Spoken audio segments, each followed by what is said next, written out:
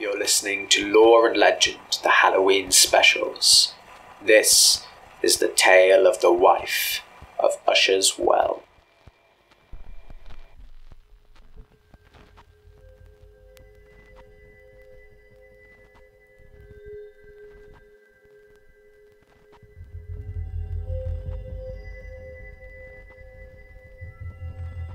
There once lived a well-to-do woman in a place called Ushers Well. She had 3 stout and stalwart sons she called her own, and it came to be that these 3 sons were called up to fight for king and country in the Great War. Now they had not been long in Flanders fields, scarcely 6 weeks to the day, when news was brought to their mother dear that their bodies lay deep in the cold clay. Death, cold death, had reached out his hand from the barrel of the machine gun and swept her babes away from her. And when the parson from the town tried to comfort her, to him she said, "I'll ne'er believe in God above, nor the Christ, nor the Trinity, lest they send back my own 3 sons the same as they went from me. I wish that the wind it would never cease, nor flashes in the storm, till my 3 sons return to me in earthly flesh and form."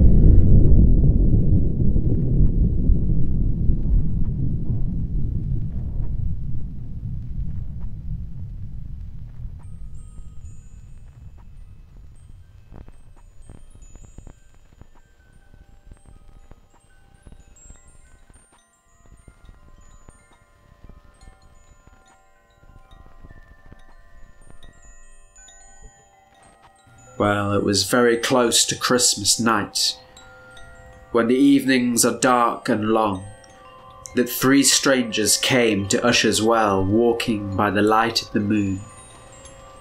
Their heads were covered with hats of bark that never grew on any green hill, on any dike or any earthly shore, but which came from the north side of the tree that grows by the gates in paradise. The rain it fell in long sheets upon the road that wound up to the village.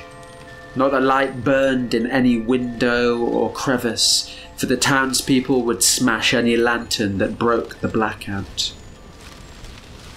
Now the wife listened to the sound of the howling wind and the rain on the roof tiles as she lay in bed. As the water ran down the slate, bitter tears ran down her cheeks, and the hearths of the place lay cold, and her daughter crouched in the kitchen, forgotten, cold and hungry. In the prayer and the curse that she had pronounced, she was repeating it to the ceiling in the dark, when in the next moment there sounded from the kitchen below a sharp and rattling knock.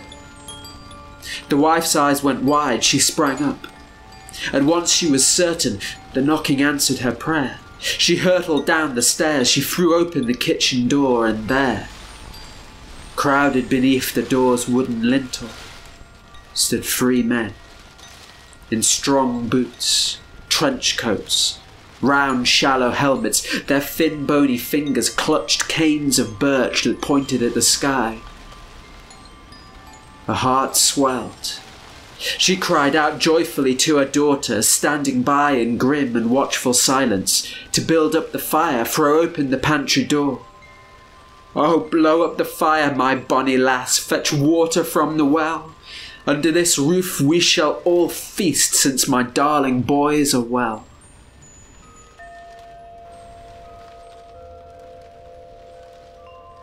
Well, in truth, their wide smiles were wide like long grimaces, and they stared at her with eyes which were as dark and as deep as foxholes. But when she looked at them, the mother with her own eyes saw only her 3 children restored to her, standing in their own true selves once again in her doorway, just as she had dreamed, just as she had prayed. So the table was laid with bread and beef and cheese, and she poured out flasks of water and wine, and she sat her 3 sons down at her table to eat and to drink together, just as they had done once before. When her children sat, their fingers clinked on the silverware and the china cups.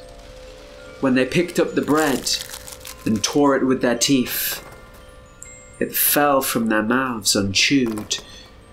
And when they raised the cup up to their fleshless lips and poured the red wine into their mouths, it did not run down their throats, but splashed through the ribs in their chest, wetted the toes of their feet. There was silence, and then they spoke.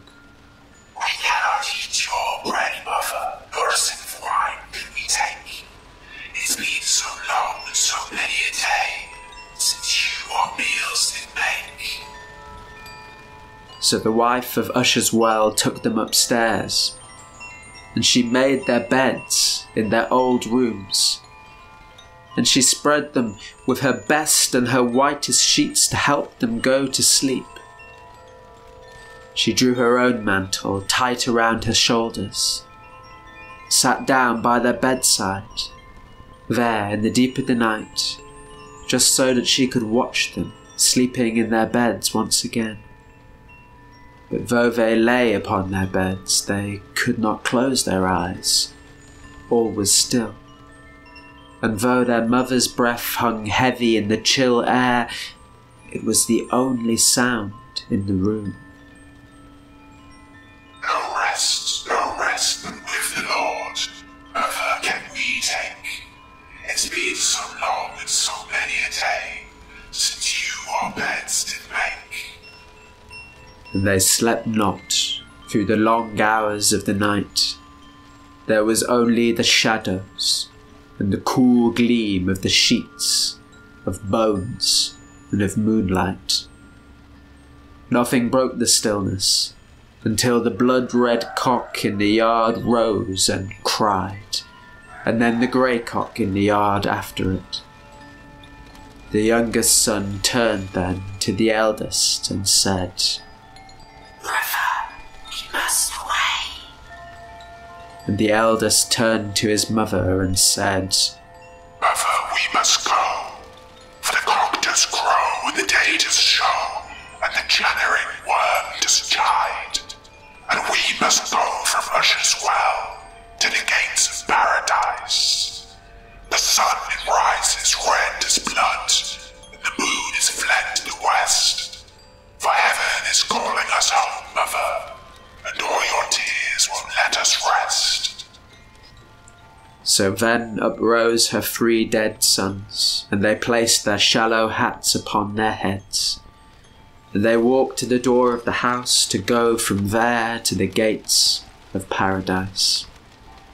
And as they crossed beneath the wooden lintel, so they did call out, Farewell, farewell, my mother dear, farewell to earth and fire, and farewell to that sweet young girl who kindles our mother's fire.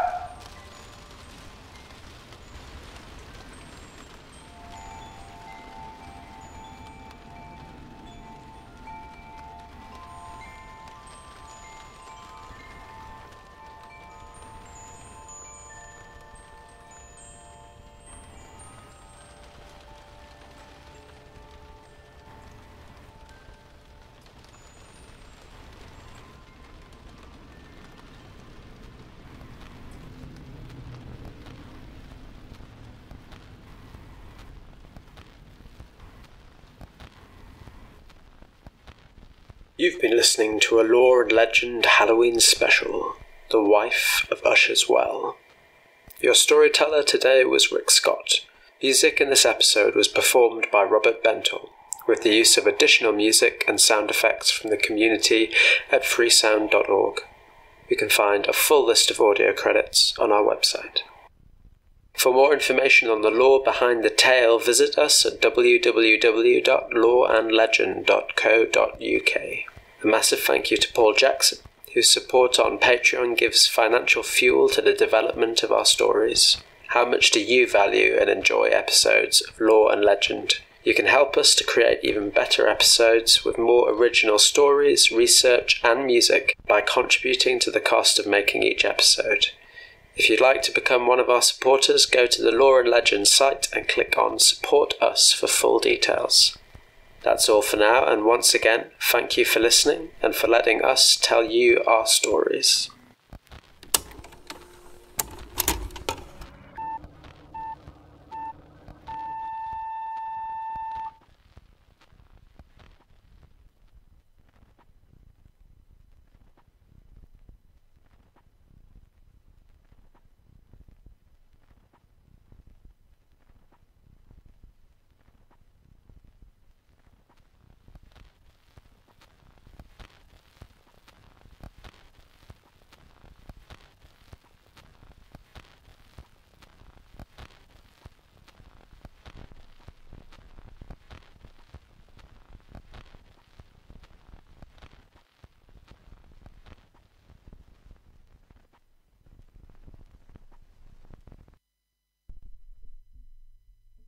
Mother, we must go, for the cock does crow, and the day does show, and the chattering worm does chide, and we must go from Usher's Well to the gates of paradise.